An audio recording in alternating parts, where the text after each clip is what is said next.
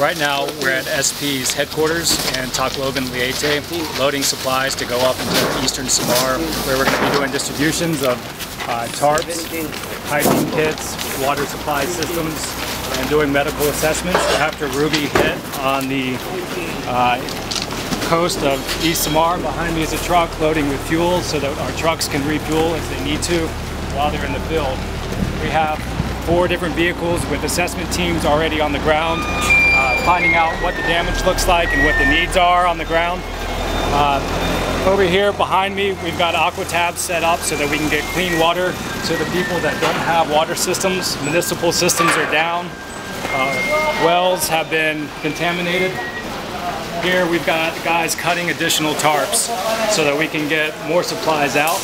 Our warehouse was damaged in the storm, but we have weatherproof for everything that could have been damaged. We've been able to retain most of our goods. And across the way at our office, additional hygiene kits are being loaded into trucks, being pre-sent before additional teams go up so that we can get distributions out and we can stop any threat of disease outbreak in the areas hardest hit.